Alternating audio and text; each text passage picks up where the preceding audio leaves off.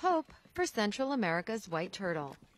In Guatemala's lush jungle, conservationists like Elazar Gonzalez are working to save the endangered reptile from extinction. In recent years, the species has fallen prey to poachers who sell the turtle's meat and eggs at food markets. But Gonzalez is bringing the turtles to a safe haven in Del Tigre Natural Biosphere Reserve, where the eggs will hatch in safety with the aid of incubators. Se hicieron varios muestreos. Ahorita se sigue monitoreando la tortuga blanca. We continue to monitor the white turtle. These were done by incubating eggs using 2 incubators we have here at El Peru Lagoon. We have 60 eggs in the incubators, and from those 60 we managed to release 20 turtles 6 months after hatching. They were released here into the same lagoon.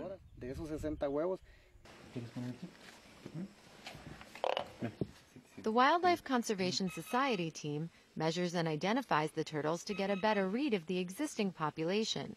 When fully grown, the white turtle is larger than most other species, but its passive nature makes it easy to catch. It inhabits river systems throughout Central America, but veterinarian Manuel Lepe says continued monitoring is essential. Entonces, esto es lo que es especial. No hay ninguna otra parte del mundo. It is special because it does not exist anywhere else in the world.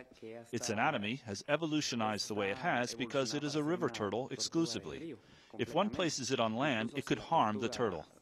Uno la coloca en tierra, pues puede hacerse daño.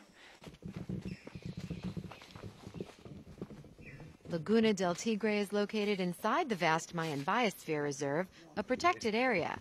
But conservationists say the park is still under threat from poaching and other illegal activities. They hope their efforts to rebuild the population, combined with stricter local laws, will help save the rare white turtle from altogether disappearing. Sharon Reich, Reuters.